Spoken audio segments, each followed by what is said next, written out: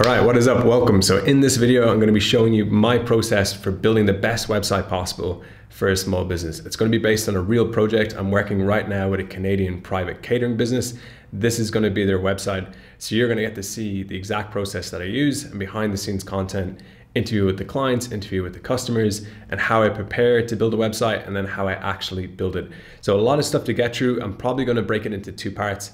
In this video, we'll cover the preparation side of things, how to get to the point where you're ready to go ahead and start building the website, and how to do that stage best as possible. So if you have any questions, let me know below. Hit like, hit subscribe, and let's jump straight into it.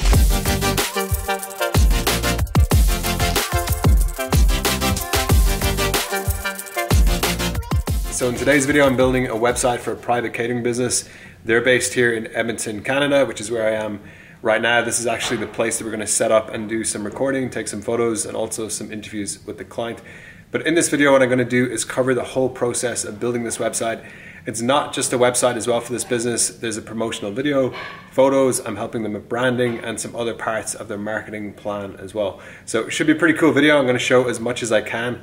And let's get into it right away. All right, so the first part of my process is just always figuring out as much as I can about the business. So this is John here behind me. He's starting to do some prep work. I'm gonna start interviewing him in a few moments. But basically the principle here is that when you're building a website, before you get into the design, before you start planning out your pages, etc., that you take the time to understand the business. So I want the best results possible from the websites that I'm building. The best way to do that is know as much as possible about the business that I'm building it for. All this information is going to help me a lot later stages when it comes to designing the website, because really it's a sales system. So the more I know about how to sell John's business, the better I can make that system and the better I can design the website. So my first stage with this, sitting down with John, understanding all about his business and just getting as much information from him that I can use myself later.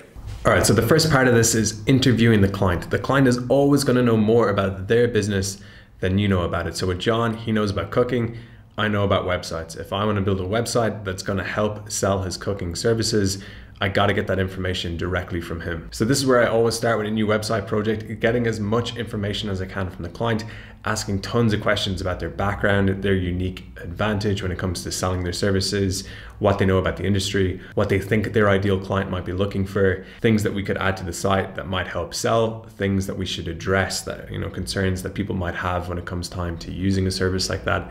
Any sort of question, it's always going to change per industry. So with this project, it was possible to do this in person, but this is something that I did for years solely through email and phone calls. So don't worry if you can't go visit a client in person. You just have to do up the questions that you want to ask through email or get on a phone call and go through that process with the client. The important thing here though is you do that stage first, because you're going to need this information as a starting point to know where to go. The client is going to know the most about the industry, the most about their own business. So that's the thing that you want to start with first, and that's going to give you the best direction on where to go with these next stages that I'm going to show you. So that is it for the first stage. Interview the client, get as much information as possible, learn all about their business, about the industry, about their background, and what they think that their ideal clients are going to be looking for. All right, so section 2 is market research. I want to see what's going on in the niche, going on in the industry, and see what others are doing well and what they're not doing so well. So there's two different parts of this. One, I'll search locally. So with this business, it's in Edmonton.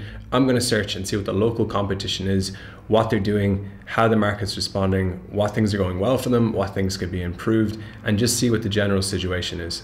Then what I'll also do is I'll look a little bit wider. So I'll look maybe nationally or internationally and see what other top people in that industry are doing in different cities. So for this example, I might look at private catering in New York or in San Francisco, see what those companies are up to, what's working well with their websites and with their sales systems, what can I use, and then look at the other areas as well. What's not going so well? What do I want to avoid happening with this project? So for this, you can look directly on the business's websites, but you can also go to things like Google reviews, Facebook reviews, Instagram comments, and see what people are saying. So what are the customers? What's their feedback? What things do they enjoy? What things do they not enjoy? What are some negative comments? What are some positive things that they got praise for?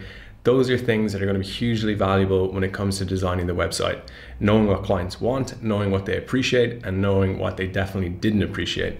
Also with this project, I was fortunate enough to sit down with one of John's actual clients, so I got to get direct feedback from an ideal customers. So I asked them a bunch of questions all about, what would be going through their mind when they're choosing to hire someone like this, what things might motivate them faster to make a purchase, what things might hold them back or that they'd have to resolve before going ahead with a sale. So really, really valuable information. Of course, if you get the opportunity to do that, that's worth it as well. But a lot of the times you can figure pretty much all of this out from talking directly to the client and from researching the market. So that is it for point number 2, research the market along with interviewing the client. This is going to give you a really clear idea of what is going on in the industry, in the niche, and how you can build the best website and what should be on that website to get the best results. So our third and final stage is what I like to call collecting assets.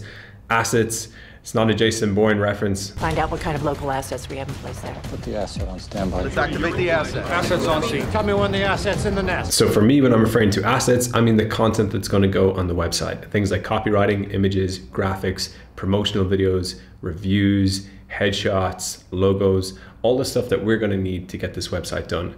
I want to collect as much of that as possible before I get into the design stage so I know what I have to work with. Now with this particular project, I decided to fly up to Canada and do this in person.